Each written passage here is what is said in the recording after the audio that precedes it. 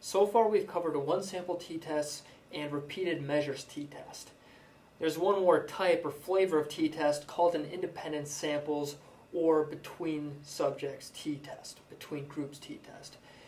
And for this, we have two separate groups, and we want to compare the means between the two groups. And the two groups can have different numbers of people.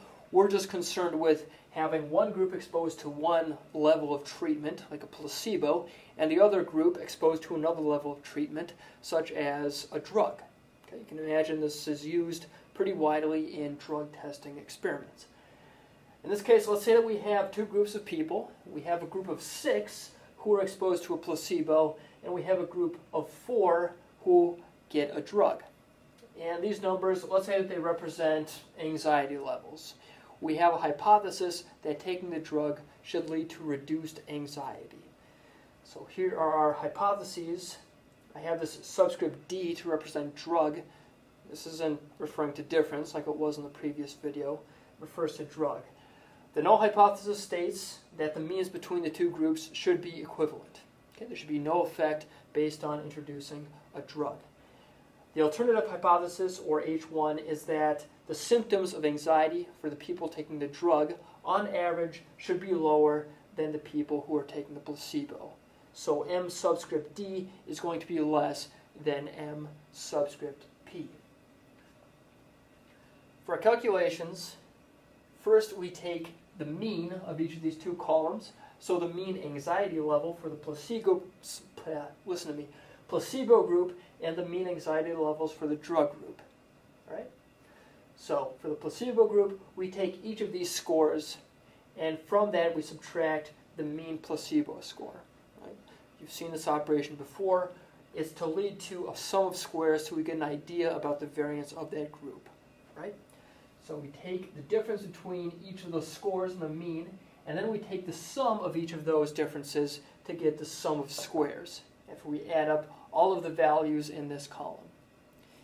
We do the same thing for the drugs, people in the drug group.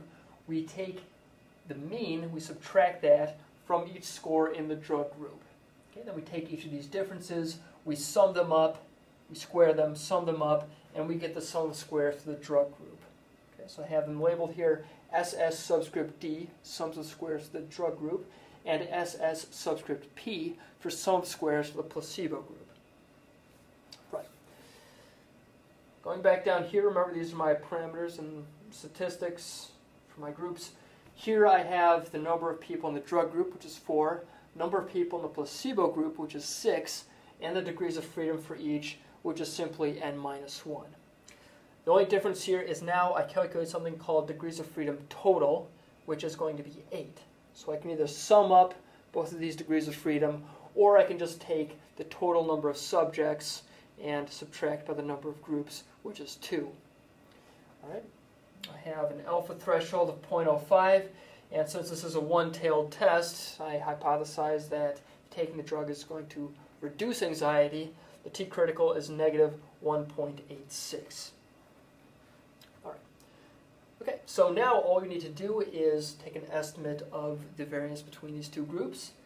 And to do that, we take a weighted average of the variance called the pooled variance. I have this notated here as squared subscript P. Don't get that confused with placebo. This stands for pooled. All right? So what we do here is we take the sum of squares, we add them up across both groups, and we divide by the total degrees of freedom, or n minus 2. All right, so we insert those numbers, 178 plus 30, divide by 8, and we get a pooled variance of 26. The next step is where we actually want to, like before, have some estimate of the standard standard error of our distribution of means. Mean differences in this case.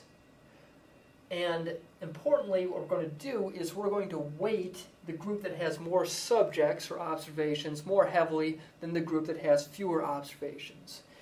We do this because a group that has more observations or individuals is probably going to have less spread in its estimate of the mean. All right, so we take S squared for the placebo group, S squared getting these mixed up again. Okay. We take the pooled variance, we divide it by the number of people in the placebo group, and we add that to the pooled variance, divide that by the number of people in the drug group. Right? And we take the square root of that to get an estimate of the standard error for these differences of means. Okay? Same thing as before where we're building up a distribution of means. Now this is the difference in the distributions. We do that, we get a value of 3.29.